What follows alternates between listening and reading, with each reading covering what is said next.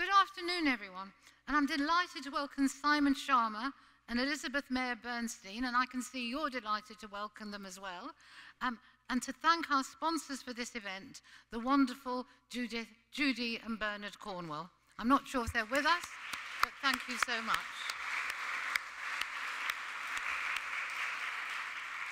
Oh, they are. They're sitting in the front. Thank you, Bernard, and thank you, Judy. Simon Schama, in my opinion, is the definition of a Renaissance figure. He has wide-ranging talents, Renaissance talents, curiosity, passion across disciplines, and the media, which wasn't really very relevant during the Renaissance. One could call his impulse, that Simon's creative impulse, has been to make us, including himself, think again. So, Professor of Art History and History at Columbia University, he's one of the great cultural interpreters of our time, with a prodigious outbooks of books, articles, and TV films on multiple historical and art historical topics, including, and I'm going to have just a very, very tiny mention of very few, because we'd spend the rest of the evening here if I went through it all, but including, starting from more or less the beginning, The Embarrassment of Riches, about 17th century Dutch Golden Age, Citizens, about the French Revolution, The Story of the Jews, and A History of Britain. His most recent television series, broadcast in the UK this year, I'm not sure if it was broadcast in the US, The Story of Now, charts the power of culture in shaping the world. Simon's remarkable current book, Foreign Bodies, stretches his range even further, wedding his characteristic vivid, panoramic style to a medical subject, from smallpox to COVID, across the centuries and across the globe. His gripping narrative, and it really is gripping, traces the work of famous and unsung scientists whose discoveries advanced our understanding and treatment of life-threatening diseases and pandemics. Simon will discuss his new book, Foreign Bodies, and his belief in the interconnectedness of humanity and nature, with Elizabeth Meyer-Bernstein, who's been a regular interlocutor at our festivals, and in her spare time, she's Dean of the College of Charleston Honours School. And as most of you will know, the College of Charleston is the festival's academic partner. So I'm delighted to hand over to Simon and to Elizabeth.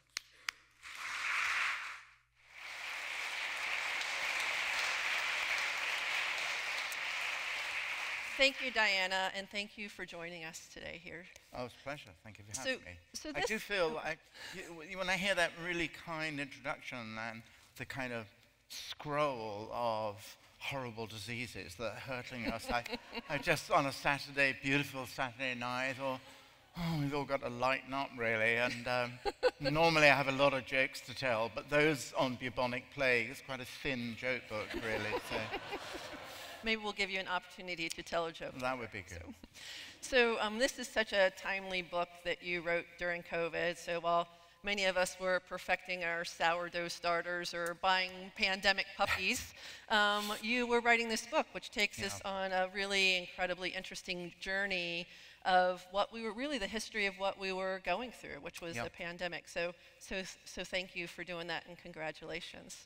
So Diana mentioned many of your other works, and so it's clear from everyone who even doesn't know you and familiar with your work that this is a bit of a divergence for some of your other works. And so I wonder if you could talk a little bit about why you really dove into public health, and because this was taking place when you were writing during the pandemic, were there some particular opportunities or maybe struggles that, that writing a book during the pandemic took place? All of the above, really. I mean, I guess the major subtext of, I don't know, being so presumptuous as to kind of try a new field was that, when you get to old geezerdom, really, there was I was invoked in a newspaper article a few weeks ago in a way which really annoyed my wife, but I found actually adorably amusing, It was a very deservedly good review. A friend of mine who, called David Lashoga in Britain, who does television, and he does a lot on black British history.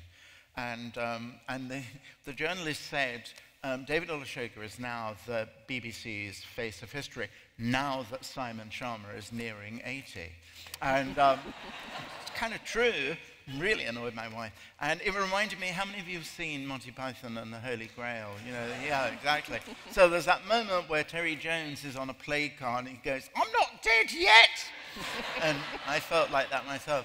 But there is a moment where you are nearing 80. And you couldn't, I suppose, you don't know how many books you've got in you, or you know how the memory is going to function, which is rather important for a historian. And I actually can remember, memory is pretty okay, I think.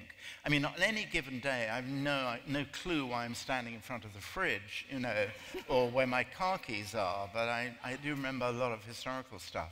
So you can either really go on cruise control and do kind of what you've done before, which is what I was doing, as I'll make clear in a second, Beth, or you can kind of, you know, I mean, you can indeed perfect your sourdough. You can do something which is fresh, or more particular, I think, if you're a historian, you can do something wired to present perplexities and problems. And it's interesting, when we were at college in the 1960s, it was thought to be not a good thing for a historian to do. It actually had a name. It was called presentism. And it meant you were dealing with whatever it was, strikes or you know, economic distress of one form or another, or political upheavals, and you simply projected it back into the past, ignoring the huge gap in sensibilities between now and then.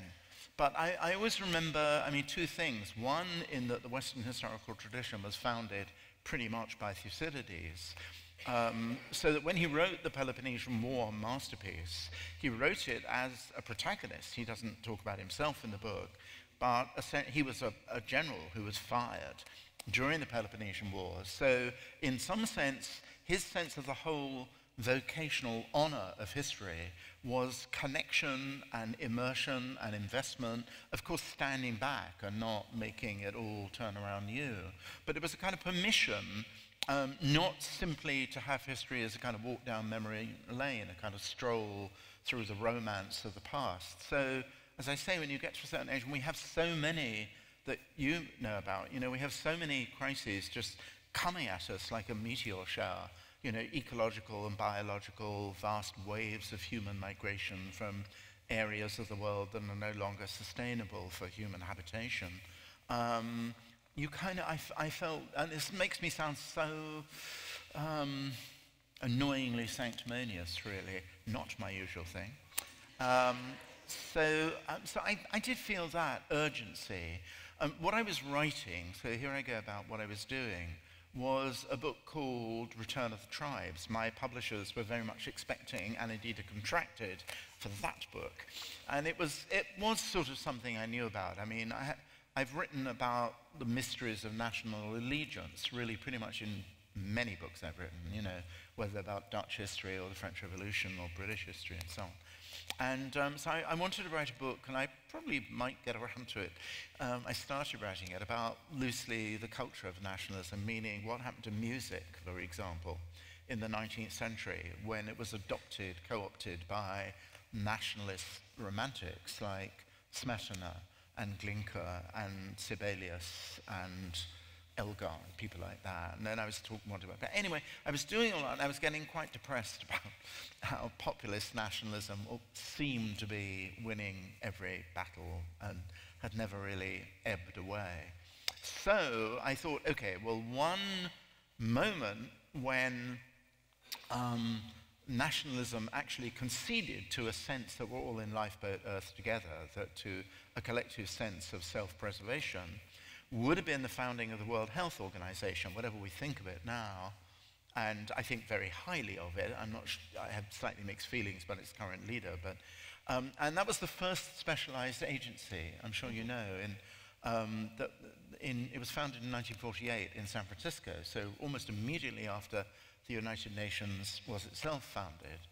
And when we all sort of locked down and you couldn't go, historians were gifted really with spectacular kind of online resources. You know, had the pandemic happened and we were locked down 15, 20 years ago, it would have been impossible to get to the archive, and you would have been just stuck, been forced into sourdough, you know, not such a bad thing. So I went to the WHO website, which was very good, and it pointed me to something with the very unappealing title of the International Sanitary Conferences. And they were founded in 1851, the first international organization ever to deal with something that wasn't a military alliance or dealing with problems of peace post a war, Napoleonic Wars or the First World War. And these conferences were held to deal with cholera in particular, which was catastrophically ferocious in the 19th century and took a horrific toll of populations. And there was a great debate going on about whether or not cholera could be thought of as a contagious disease. And of course, it's not a respiratory disease. It arises out of fecally contaminated water sources. And so the view, particularly a British view, was that all you had to do was intensively disinfect the source of contamination. And that was it, really. So it was discreetly a target for public health from place to place to place. And the British had a vested interest in not adopting quarantine, because that would shut down, surprise, surprise, the increasing links that Britain had with India and with Asia in particular.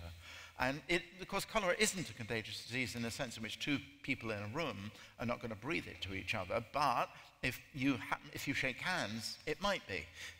So contaminated upholstery in a carriage or a railway car or in a steamboat then indeed becomes contagious. And the person who believed passionately that an international agreement about quarantine, about interrupting the economy, does this sound familiar, and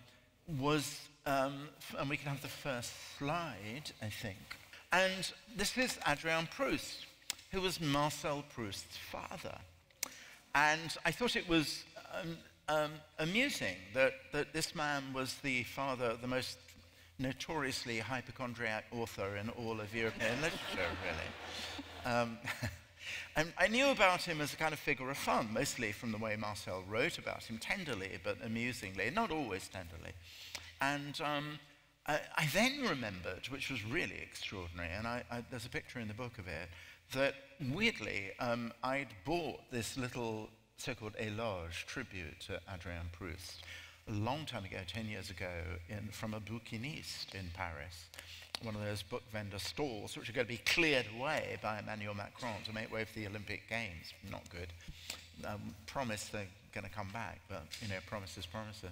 And I just looked at it and then, you know, put it somewhere on the shelves of the scene of catastrophe, which is my study at home. But I found it, and I took it out and I opened it, and the page went open to reveal, which I had not noticed before, a sprig of hawthorn, dried sprig of tiny thing of hawthorn.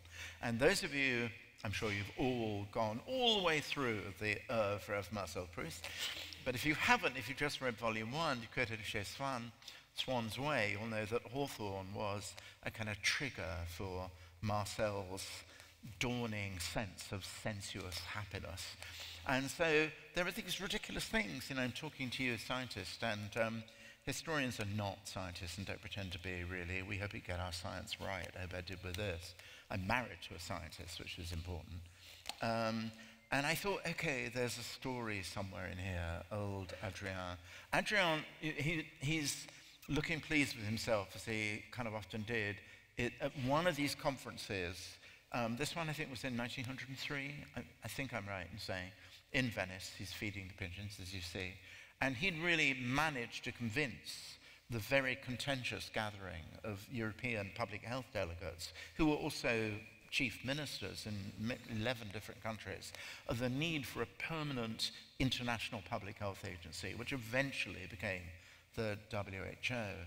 So it was sort of, this was the first chapter I wrote about Adrien, who didn't simply sit in a, he was a doctor, he was a trained doctor, and he didn't sort of simply sit and ruminate on this. He traveled to the hottest of hot zone spots and wrote about it. And I thought this was remarkable, really, that he was really thinking internationally. And then I thought, the chump that I am, that when COVID happened, there'd be a degree of international cooperation about, for example, the production and distribution of vaccines, for the very reason, as Ghebreyesus, the head of the WHO, said correctly, although hyperbolically, nobody can be safe until everybody is safe, meaning, you have to see to it to prevent under-vaccinated populations from being so under-vaccinated that they're a mutation opportunity for the wily virus. And he was quite right about that. South Africa famously was where Omicron started and so on. So when I got into Adrien Proust, sometimes, you may or may not know this, or it may simply be an old man's fantastical mystery, but books write you, not the other way around. You get to be a kind of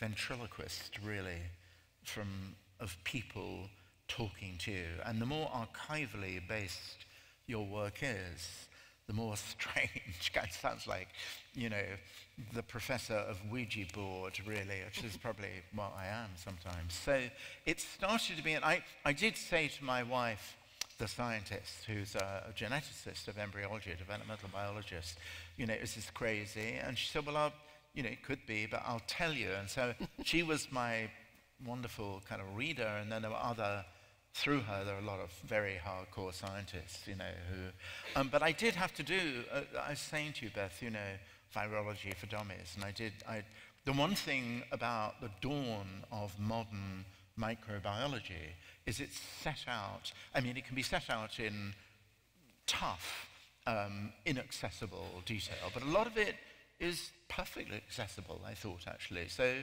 I became an avid reader of the British Medical Journal of the 1890s and so on. That was my idea during the pandemic of fun reading.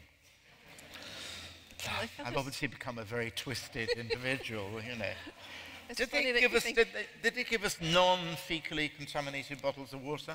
Or They do, yeah. I don't have one. Yeah, here we go. I think it's funny that you thought that was less depressing than the nationalism book that you were supposed to sit out on. It is, isn't it? Well, I think it is, actually. Well, we're going to make it a positive ending. Yeah, we are. Yeah. So let's head back to the 18th century and smallpox. And let's talk a little bit about inoculation. So you told a lovely, as lovely as it could have been, story around Voltaire's really experience. And how he first viewed inoculation and how his view of it changed over time. So if you could tell us a little bit about that transformation and also maybe some of the factors that affected that change. Voltaire went through a terrifying bout of smallpox. Smallpox, and it was, he nearly didn't make it, but he did. Smallpox killed 1 in 6 people. If you survived smallpox, who contracted it, you were very badly disfigured. Your face and body were covered in pustules, which were scarred you really for life. And you could go blind. Many people went blind during smallpox, which was extraordinary. And it was a relatively new disease. It was extraordinary that bubonic plague was ebbing, not entirely disappeared by the late 1600s.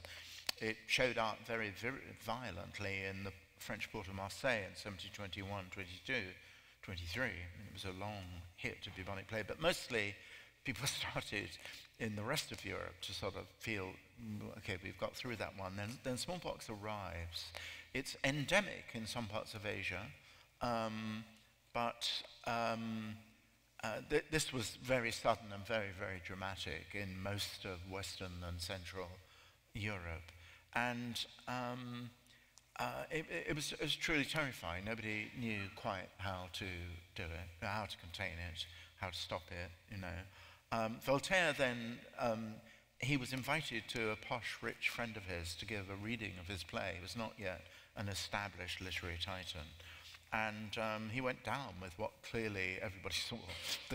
The glamorous guests all fled, except for his host, who was a young, super rich Parisian aristocrat of the robe, and his actress friend, who was going to do most of the reading, which is called Adrien Lecouvreur, which was very touching.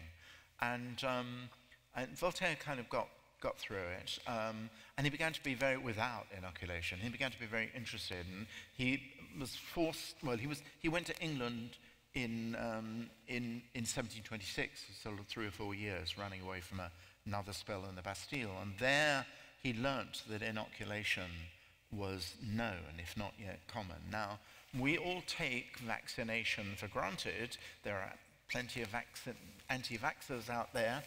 Some of you may be here, but I'm sure not.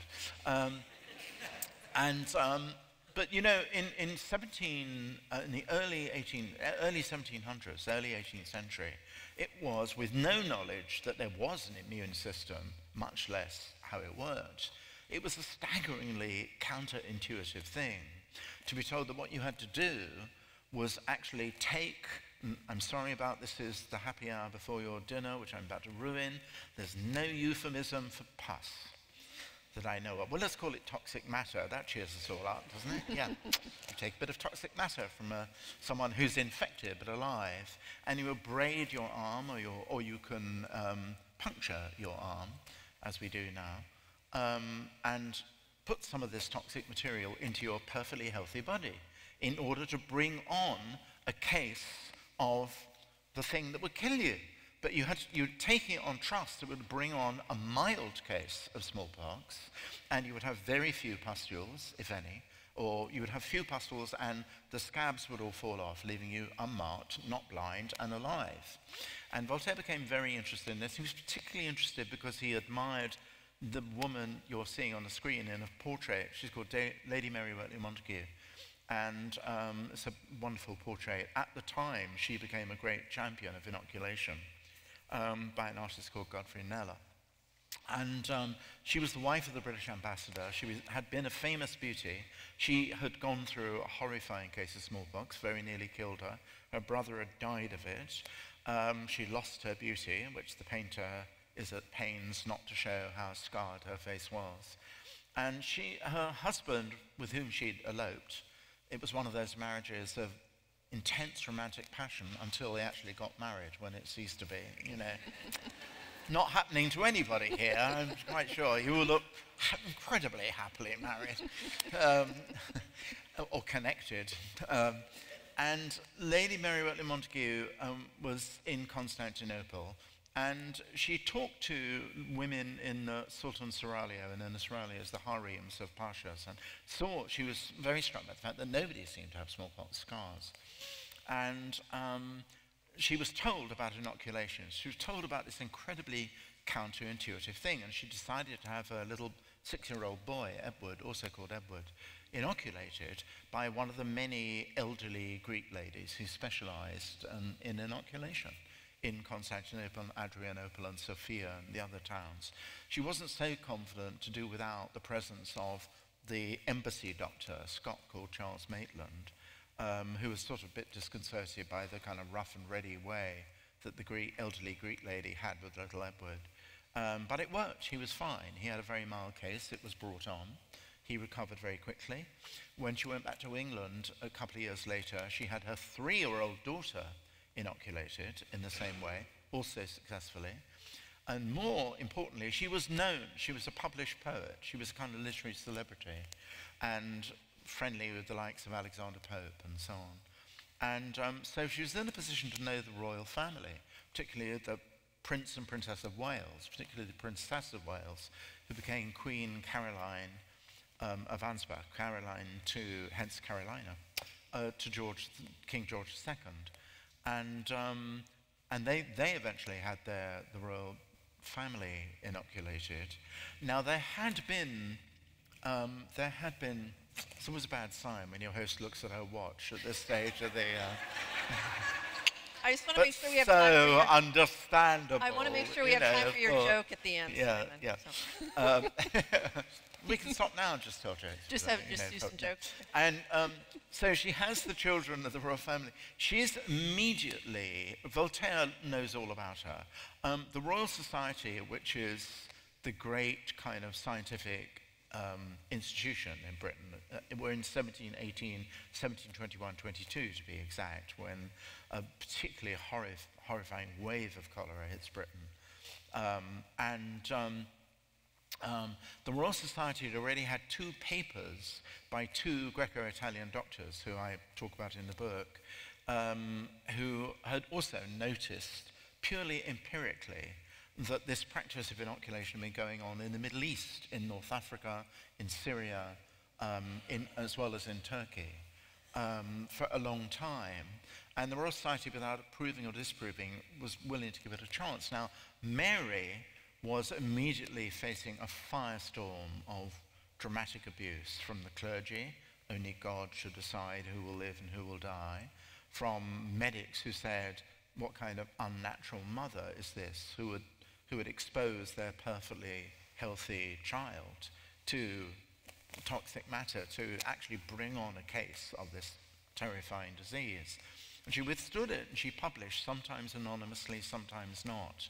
And it got the whole issue. So this is 100 years before Edward Jenner, just to make it clear. The word vaccination, of course, comes from cowpox, from vaque, from les vaches, from cows. So Jenner is quite rightly thought of as a hugely important figure. Cowpox vaccination is much safer. And so not to diss Edward Jenner in the slightest, but the breakthrough in terms of consciousness that you could do this was 100 years earlier, and women were very, very important. I mean, it was as a mother, really, that the whole authority of what could be demonstrated to be scientifically effective and safe was first experienced, first encountered. Yeah, I thought that was really interesting. You talked about the role of women, and not just Mary Montagu, but also the indigenous women, and how they really had been doing this for a long time and moved it forward. Yeah. Can we? Well, I just add that part of her problem in getting inoculation, smallpox inoculation accepted, was because you were hearing it from a woman, and who, of course, were allowed nowhere near the medical profession, even as apothecaries, much less surgeons or doctors. And one of them, one particular medic, actually, published an attack on Mary Montagu, said, posterity will scarce believe that advice could be followed from an ignorant and scarcely literate culture in which women practice this, actually. So she was, hence the title of the book, Foreign Bodies, which is, it won't have escaped your attention, a play on invasive pathogens, and also the striking fact is very often outsiders beyond the kind of guild of medical and scientific professionals who are prepared to do this, take the risk. Yeah. I'd like to spend some time talking about Haffkine. Yeah. And he was certainly one of the major heroes of your book, and he ends up falling from grace because of an unfortunate incident. Right. So if you could tell us a little bit about his journey as a scientist, particularly as a Jewish scientist, and his tremendous success really in getting the vaccine produced and mass produced. Yeah. Right. Here he is. This is Waldemar Haffkine. Bit of a looker, and dressed up. He was a bit of a dandy, which made me warm to him. When he's undertaking this incredible epic odyssey of vaccination for cholera, particularly across India, and his account books are in the archive in Jerusalem, and he became very religious. He didn't grow up religious at all, but he became very religious, hence leaving his personal archive to the Hebrew University. As well as making sure that there was always feed for the animal labs that were going to produce the vaccine for cholera. He made sure he had a regular supply of chocolate, walnuts, and black silk socks. So he was always a bit of a dresser. This is taken in 1899 by a woman photographer, an important woman photographer called Angelina Ackland, whose father was the emeritus professor of pathology in Oxford. And he was regarded at this moment in 1899, he's about to open a so-called plague research institute in Bombay, as it was then, Mumbai now, as rather a hero. He was regarded as less of a hero in British India itself. And he had an extraordinary backstory. Here he is as a young student in Odessa University. He's a Ukrainian Jew. And he's brought up in a kind of not secular, but definitely not super Orthodox Jewish family. Goes to Odessa actually to study math and physics, but falls under the spell of a great scientist called Eli Metchnikov, who came from a converted Jewish family, who's an extraordinary microbiologist of this kind of path-breaking generation. And Metchnikov kind of adopts Haffkine, really, and certainly turns Haffkine onto. Metchnikov gets the Nobel Prize in 1908 and is commonly described, not unjustifiably, as the father of immunology. He was certainly the first person to show how the immune system, A, that there was one, but B, how it actually operated, particularly in terms of the way white blood cells could engulf and ingest, he called them phagocytes, eating cells, invasive, toxic microbes. And Metchnikov is himself an extraordinary kind of wild, maverick figure. And Haffkine, as a student in Odessa, becomes very radically politicized. He joins a populist organization of students, and he runs guns to the Jewish community. And to protect them against pogroms. Everything, I know, turns into news of the week sometimes, for good or ill. And he's arrested 3 times with guns on him and thrown into the slammer, and a huge file is opened at the state security secret police in Petersburg. And Metchnikov has connections in Petersburg and manages to get him out of prison each time. And Metchnikov eventually says, I can't go on doing this, you've got to stop doing this dangerous stuff and concentrate on your science, and you should because you're gifted. Metchnikov then goes to the Pasteur Institute in the first year of its operation at the end of 1888. And he doesn't really have a job for Haffkine. Haffkine is a kind of lowly assistant librarian, and he wants to do experimental science. So he has to do it at night. The Pasteur Institute, an extraordinary institution, delivers the world's first course on microbiology. Robert Koch's lab in Berlin, you probably know, is the other great place, but it didn't actually teach. It was just really an experimental hothouse. Pasteur and his number 2, Émile Roux, were determined that microbiology, everybody should come from all over the world, learn it and take it back to their home countries. The person who was the préparateur, the preparer of the experimental course, suddenly, who's important in his own right, decides to go off and be a ship's doctor in Vietnam, in Southeast Asia. And Haffkine steps into the fray. And Haffkine also then uses his access to the labs to do what was thought was impossible, create a cholera vaccine. It takes him nearly 3 years, 2.5 years, and many, many failed experiments. But he does come up with the cholera vaccine, and it works. And he inoculates himself first, and it brings on the attack of cholera. Mild. Probably none of you have been vaccinated against cholera, right? No reason why you should be. I was, actually, a long time ago when I was first filming in India. It was still, you could take we left it too late. There were occasions of outbreaks of cholera. Anyway, it hurts, I have to say, but you get a very mild case. And he then rounds up 60 or so of his Russian friends, some of whom are Jewish, some are not, who are, that's the definition of trusting friends. They all agree to have the jab, and they all get, exactly, the vaccine works like vaccines do.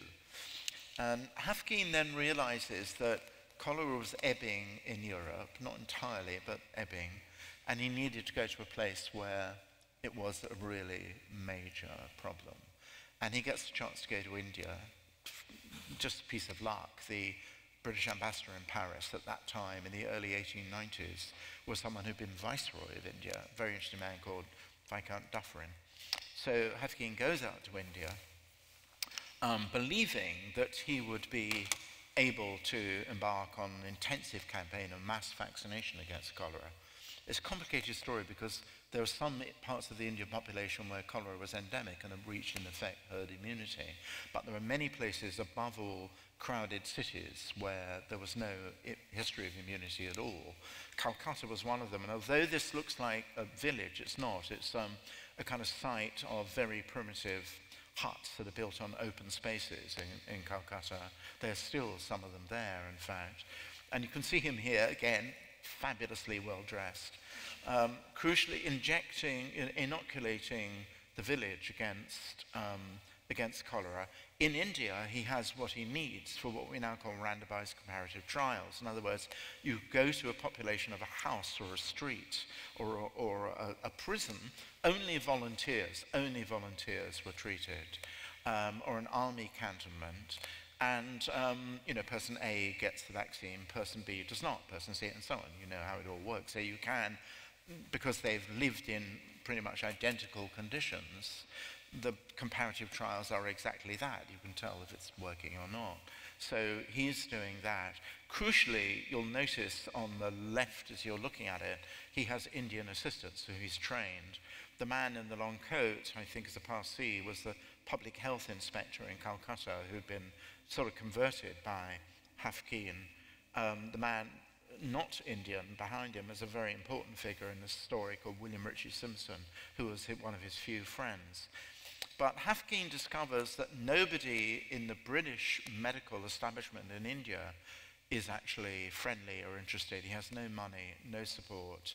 He just has a passepartout saying to the head person in whichever city he landed in, please give Mr. Haffkine the possibility of carrying out his duties. It was really hopeless and would have been doomed had he not had one English friend who had been at the Pasteur and had been one of those early vaccinated cholera cases, cholera vaccinated volunteers, a man called Ernest Hankin, who was running a research laboratory in Agra, in the Ganges Valley, and Hankin really provided literally the guinea pigs that produced the vaccine, and he was off and running. And what is very striking is that he then embarks on this incredible odyssey to the poorest parts of India, to very impoverished part-time soldiers, to laborers in the tea estates of Assam.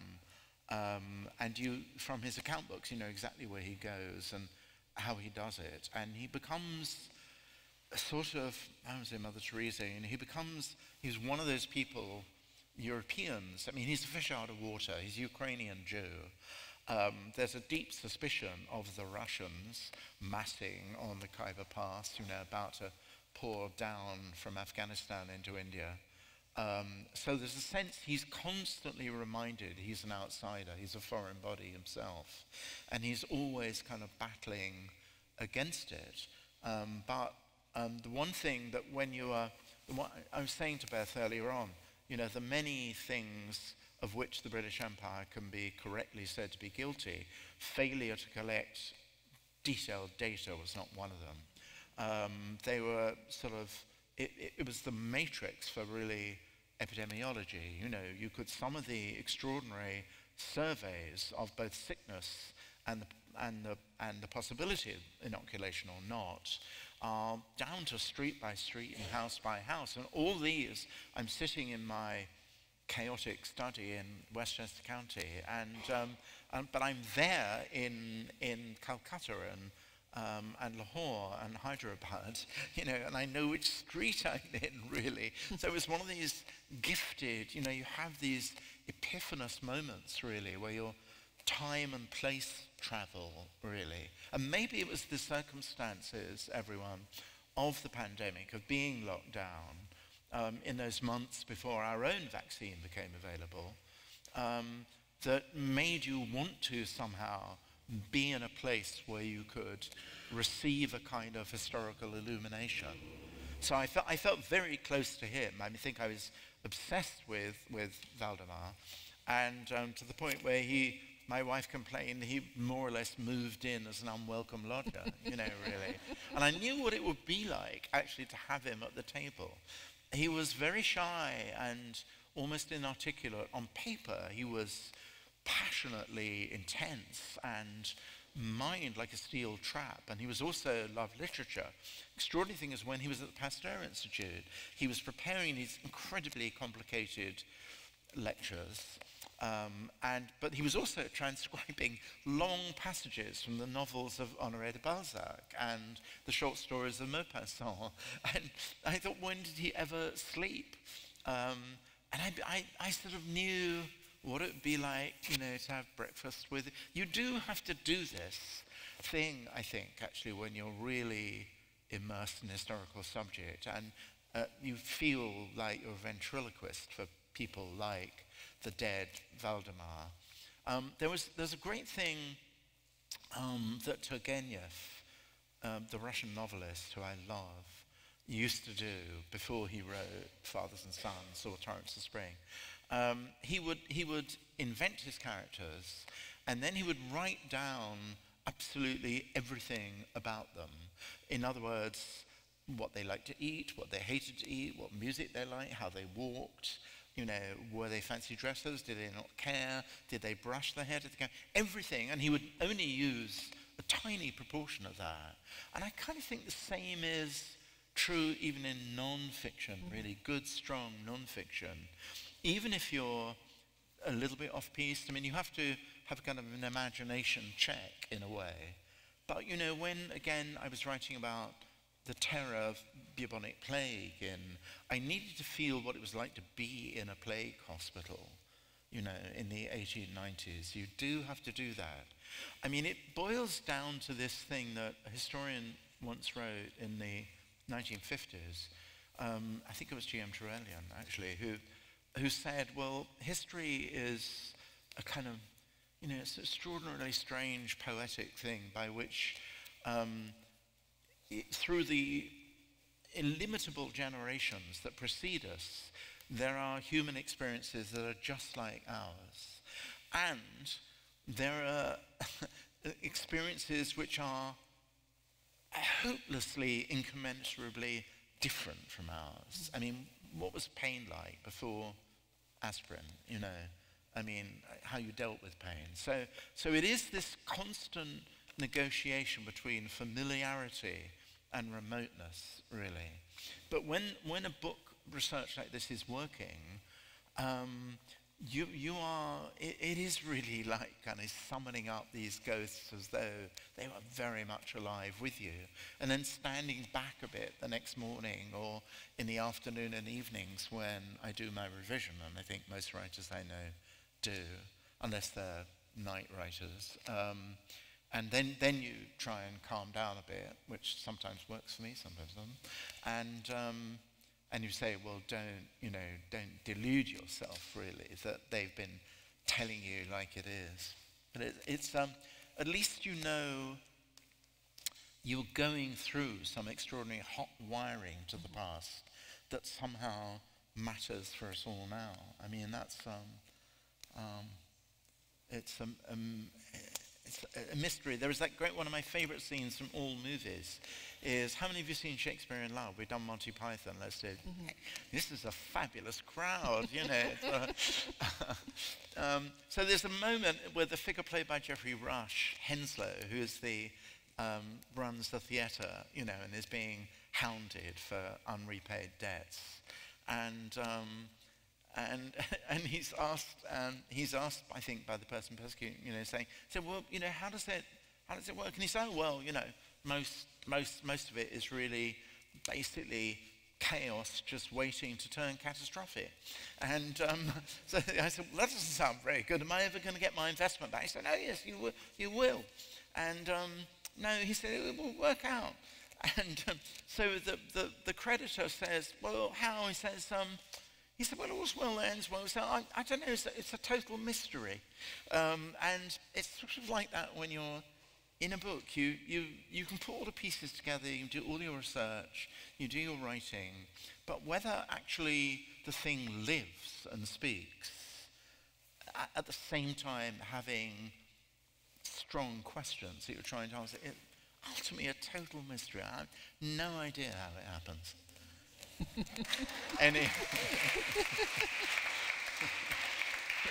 Not good advice to graduate students, some of whom. So I do want to give the audience time for questions, but I have another question first. So, you start and end this book talking about our relationship really with nature and politics and medicine, and how we've kind of come so far, but yet haven't really learned from our mistakes, and in fact, maybe even creating a world where we're more likely to be exposed to diseases, pandemics, especially zoonotic diseases. So it seems, and I was telling you this earlier, that when I read the beginning of the book, it seems very fatalistic, right? And so, I mean, are we doomed? What can we do? No, you're too young, but the perfect antidote to doom and being engulfed by it is grandchildren. I recommend this. I have 4 of them. You can, a lot of grandparents out there, lovely grandparents. So you cannot allow yourself to be fatalistic, really, when you see these gorgeous spirits of anarchic, innocently anarchic rumbustiousness. I have 4, really 3 boys and a little daughter who's tougher than all the boys. And you just can't. You have to, you absolutely. And there is plenty, even with the oncoming, richly deserved anxiety about AI, there's plenty of extraordinarily good news. I mean, it was astonishing that messenger RNA-driven vaccines were developed in the time. I mean, it was true they were, working on other infectious diseases before COVID came along. Nonetheless, it was absolutely amazing. And we have now, just a few weeks ago, a staggering advance. We have a vaccine. It's actually the second vaccine. This one is really excitingly operational against malaria that will change the lives of just millions and millions, particularly of children. So the kind of subtext of this whole book is that, what a piece of work is man. So from Hamlet, that we're at the same time capable of infinite scientific ingenuity. And the book was written to, honor that. But at the same time, we're a cartload of barely evolved manic insecurities, conspiracy theories, and ludicrous paranoia. And in a way, one can't avoid, Donald Trump is not, pushing ivermectin and bleach. That's a really good idea. And hydroxychloroquine, the most culpable figures seem to me all the Ivy League educated people like Ron DeSantis and Josh Hawley and J.D. Vance and Ted Cruz and so on, who are absolutely weaponizing suspicion and conspiracy theories for the most unforgivable opportunistic reasons, really, knowing the Surgeon General of Florida, educated at Harvard Medical School, which doesn't say a lot for Harvard Medical School, advised people under 65 not to take the booster for the latest strains of COVID. How many of you have had the recent COVID or know people who have? Yeah, me too. And so this is and he said, trust your common sense, not the scientific experts. This is the Surgeon General of Florida. It is so profoundly shocking. So what we're wrestling with, I said to you, Dean of the College of Charleston, we're wrestling more generally, which is very serious, I think, in the political discourse, with an attack on what I call the sovereignty or the authority of knowledge itself. Universities are regarded as elite, woolly, liberal institutions, propagandizing wokery and so on, and I'm myself from a campus, you know, where there is a kind of often disgracefully vulgar set of polemics going on, really. So academia is not entirely innocent of all this. But the worry for us is really that knowledge itself almost seems to be kind of on the back foot. And we need more very eloquent, committed sort of, there needs to be a kind of, and this is so presumptuous, so forgive me if it sounds like that. Scientists need to be civic agents, you know, they need, and there are, of course, lots who are out there doing it, but we need more Carl Sagans, you know, people of that kind who are absolutely, I mean, there was, when I first came to America, it was 1964, and I went to my Uncle Elliot and Aunt Judy in Morristown, New Jersey. They were sort of wonderful people, but not, you know, educated, but not PhD, not super advanced. But the den downstairs in the house in Morristown, New Jersey, was just full. You couldn't move for books, and they were the kind of books in the Reader's Digest generation. I will not have anyone sneering at Reader's Digest. It was an extraordinary educational instrument. And around the walls were the Will and Ariel Durant histories, and Encyclopedia Britannica, and Horizon magazine, and American Heritage. And, you know, socially, vertically mobile aspiration was linked without question to the acquiring of knowledge. And that is not, you know, that is in play right now. And that is a cause for worry, if not doom. That makes me feel so much better. It's my job in life, Beth. That's my job. So we could talk all day, but I would like to open up to the audience questions. I think we've got a couple of microphones back there. I'm not really sure where they are, but does anyone have a question from the audience? Yes. That's one there. And if you could just stand up so that everyone can hear you. In the last 2 centuries, so many soldiers die from disease during war, not from bullets. Yeah. Can you comment on when, for example, the British Army began to realize they needed to inoculate troops for war? Wonderful question, thank you. Exactly at this time. It's really the, as I said, there's a big resistance to inoculation, even against cholera. So this is precisely, Haffkine goes around to military cantonments, actually, and again, only choosing volunteers. But the British realized part of their eventual acceptance, particularly when bubonic plague struck, I'm going to move on to, here he is actually rather wonderfully inoculating in a street in Bombay. But here is a picture from the so-called Plague Research Institute, which is the world's first mass production facility of vaccine, in this case against bubonic plague. So you're seeing a picture from September 1899 with all these, he has just 53 creating, but it was absolutely, and it became a gnawing, gnawing worry on the part of the British authorities that their military was going to be completely incapacitated, really, from all sorts of infectious diseases, but particularly from bubonic plague. It's the great pandemic we've sort of forgotten about. It killed more than 30 million people between the early 1890s and the late 1920s. So it was almost overwhelmingly in Asia.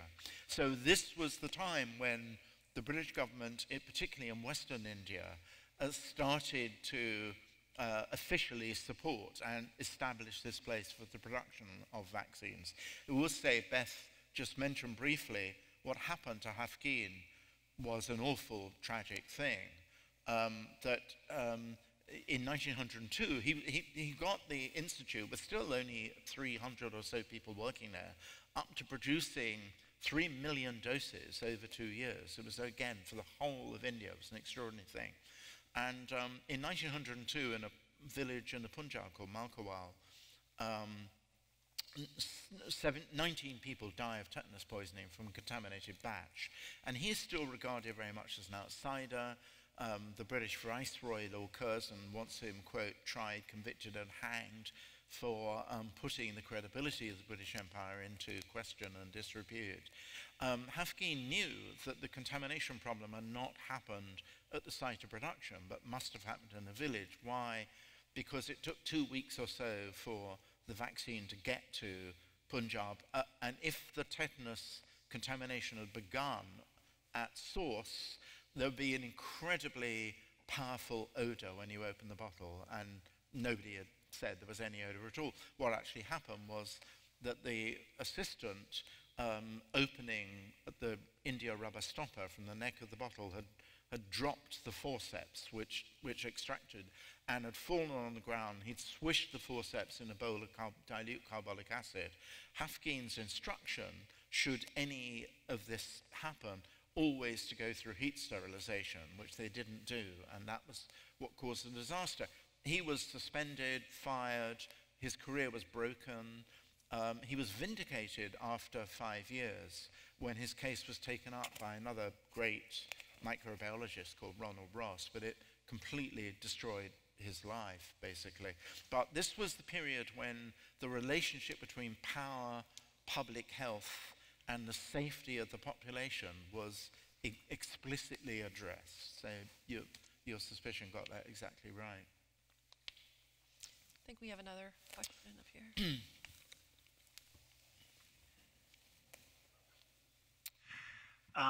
Is there a precedent in history for this anti-scientific fervor that we're seeing right now? Well, this was, yes, again, you articulate the question very, very astutely. You know, and of course I was about to say yes, yes, yes, you know, the reaction against smallpox inoculation was kind of like that. But it was empirically demonstrated through the course of the 1700s, before Jenner, to be successful. Instead of having a 1 in 6 chance of dying from smallpox, if you're inoculated, you had a 1 in 50, 50, still not great, but you know, a huge improvement. And what I should say is that the Royal Society, again, when it was run by a man called James Durin, was a kind of clearinghouse of data from all over Britain. And it corresponded with doctors and surgeons who were, in one very remarkable case, in Halifax, Yorkshire, a doctor called Thomas Nettleton, really went from house to house, actually, and did not quite a kind of randomized trials, but he was a great data collector, and the Royal Society kind of gathered. So when this material was published, gradually there was greater acceptance. But why I'm inclined sort of perversely to answer your excellent question by saying no is that there's kind of no excuse now, because we know what the immune system is. We know how vaccines operate. You know, so in some sense, you have to strenuously delude yourself, you know, accuse scientists and the medical profession of robbing us of our individual liberty. You have to slipstream behind libertarian rhetoric in order to mistrust the scientists and believe that Anthony Fauci is a communist agent, you know. So it is sort of, that is unprecedented, I think, and not a good sign. I think we have time for one more question. Thank you so much for a fascinating talk.